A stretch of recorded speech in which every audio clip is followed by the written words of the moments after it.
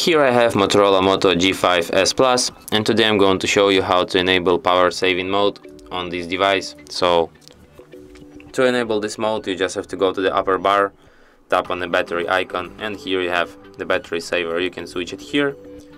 You can also access some of its settings by going for more settings, then battery saver, and you can also set it to turn on automatically here at the 5% battery or at 15% battery. And that's it. Thanks for watching. If you find this tutorial useful, don't forget to hit that like button and subscribe to our channel.